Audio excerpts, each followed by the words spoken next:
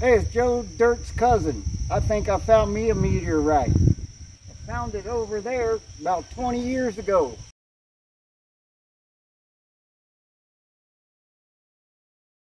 Here is my scientific theory that this is not a concretion, but is actually either a meteorite from another planetary body, maybe something that was ejected from Earth a long time ago, which went to the solar system and returned, or possibly can be something that fell out of a smelter or blast furnace. And I'm going to go through some aspects of why I believe this is a meteorite. First, we have remnants, or thumbprints they call them. In these photos here, you can see material on the edges. Not like weathering caused this, because you can see the material is even moving in one direction on these edges. Secondly, there's movement of material right here, almost like a tributary. We have contraction cracking. These photos are slowly enlarged. You can see the platelets where they have moved. And if you really look at it long enough, you can even start moving them back into position from where they slid from. And the reason I say this is pooling with contraction cracking is because I found a paper called Fusion Crust Simulation and Search for Martian Sediments on Earth. And one of their tests was on hematite. And it said the samples of hematite produced a smooth, dull, black melt that pooled in places and closely resembled the fusion crust of iron meteorites.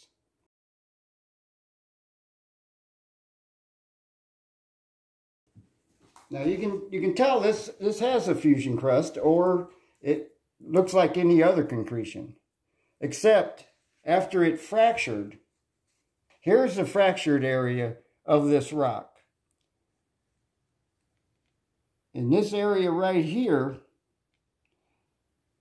where the circle is, this is all these, there's only in this one area, you have these small gaseous bubbles, I'm calling them.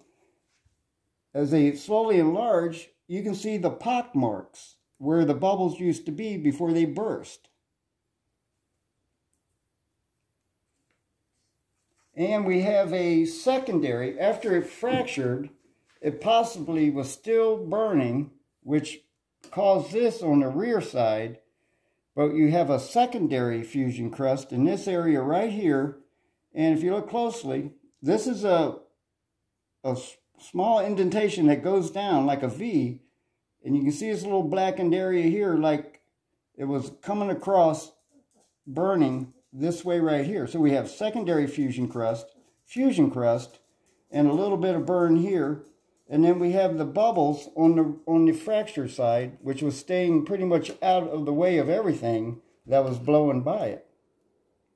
Now I also have on this piece here a white material that this is my guess, this is whatever cemented the hematite grains together, say through this piece here. This is a piece this is the same piece as this, but I had sawn it off.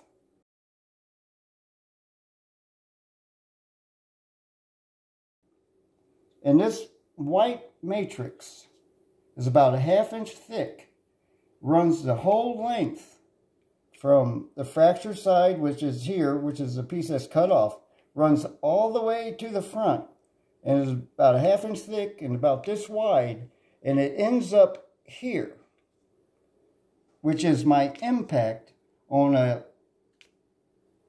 possible putty-like consistency. I'm going to guess it didn't have time to totally solidified before it impacted. As you can see, we have cupping. Right here, you got about 2 or 3 lines. We sent 2 rovers to Mars to look for hematite, because one of the rovers, Opportunity, landed somewhere in this area here close to the crater called Bopolu. And if you look at the photo, this is hematite area here. If you look, you can see the excavated material way far away from this crater. And this was 3.4 billion years ago. So what did this hematite region look like 3.4 billion years ago? And I believe Opportunity found blueberries, which are small balls of hematite, which I believe is the ejecta from Bopolu. So it is possible that this stone may have come from this region here. This was the moment where I was like, this cannot be a concretion. Because this right on the bottom here is exactly how I found it. You can see movement of material here, and you can see the cupping lines right through here. And the moment I stuck this up and balanced it on there, you can almost balance it with one hand, and you can almost find the trajectory of when it hit. This piece weighs over 70 pounds. And you can see the white matrix still in there. The reason I'm doing this YouTube video is to maybe try to get this out there and maybe get some feedback. Maybe laboratories that do testing, costs of the testing.